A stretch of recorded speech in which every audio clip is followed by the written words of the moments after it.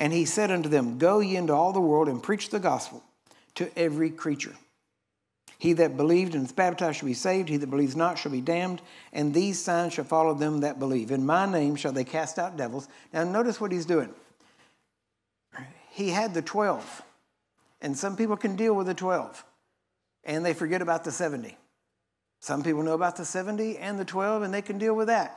But they never put the two together, that what Jesus started was a new race of being called Christians, right? Now, when we say Christians, that was a term used derogatively against Christians. Christians didn't adopt that name, okay? In other words, they didn't embrace it, but that's what they were called. But now what we have to realize is that Jesus had to die so that he could remove sin. He had to go to the Father so that he could send the Spirit back to us. And it's better for us that he went so that we can have the Spirit. Now that he left, then he sent the Spirit back. Now understand, whenever he came into us, he recreated us. But here's the problem. We don't know who we are. Or at least we don't act like it most of the time. And we have to be now trained to go back into that at the same time. Now listen, for the most part, people come to us to learn how to get healed or how to heal the sick, and we teach them and we show them, and they do it, and it works, and it's real, and it's Bible. But I have to tell you, there is more than just healing the sick. Amen? There is righteous living. There is changing of attitude. There's a changing of a heart that causes you to be a different people. Amen? It's not just about it. You don't want to be those people that say, Lord, Lord, didn't we do these mighty things in your name?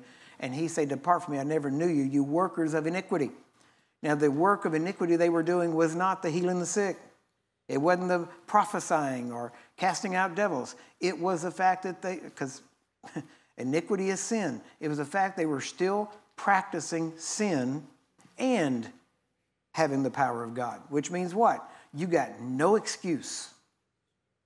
If you live in sin and you also have the power of God and you minister to the sick and they get well and you see God do things in your life, let me tell you, you're not getting away with anything. You're being held to a higher standard because you know the reality of the Spirit of God. You know the reality of the power of God in your life, and yet, for whatever reason, maybe you have not learned to hate sin.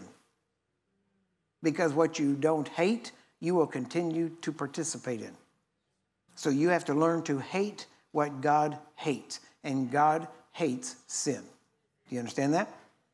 Now, understand, that does not mean that we are to walk around all the time going, did I mess up? Oh, no. Oh, God, if I messed up, please. That's not how I live. It's not how you see anybody in the Bible live. How do we live? We live understanding that we are moving with God. Now, do we make mistakes? Yeah, right? But do we habitually live in and practice sin even like we did before we were saved? No. Why? Because if you do, you're not saved. Do you understand that? Okay, because what does saved mean? The Bible tells us that Jesus came to save us from our sins. Do you get that? I mean, as much as I can go through and prove that Jesus, when he died, whenever he bore those stripes, that he saved us from sickness and disease, and that we do not have to allow sickness or disease to live in our bodies, that we can live sickness and disease free. Amen. I can prove that. I've done it for 40 years now. I have proven it and proven it and proven it. Now think about this. To the degree that I can prove that, and have proven it, to that degree and greater can I prove that God does not want you to walk in sin. He does not expect you to continue living in sin. He expects you to turn your back on sin. That's what initial repentance is you turning your back on sin and living righteous before God. Now, and if you sin, we have an advocate with the Father. Isn't that right? And if we confess our sin, then he is just and faithful to forgive us and cleanse us of all unrighteousness. All right? Now, what does that mean? Should we then remain in sin so that grace can abound? God forbid. He doesn't say because you're in grace, sin doesn't matter anymore. It matters more. Do you understand that? Why? Because it killed Jesus. He had to die for our sins. And so when he came out of that grave, now understand, when he came out, he did several fold, like I said. One hand, paying the price for sin, but on the other hand, bearing that, well, he'd already bore the stripes, but coming out of that, the purpose now was to recreate us like himself so that we can live a life free of sin, free of condemnation, free of guilt, free of all these things. Now, the problem is there has been a false grace preached that says you shouldn't have any condemnation no matter what. That is not true. Romans 8 says that there is no condemnation to us who do what? Walk not after the flesh, but after the Spirit. All right? Now, the main thing about that is this. Too many people are looking back at who they used to be, and they're trying to run from who they used to be. But they're not running to God or to who Jesus made you.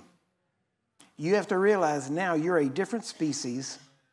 Why? Because Jesus was raised from the dead. This is why the princes of this world wouldn't have crucified him if they had known what it was going to bring about.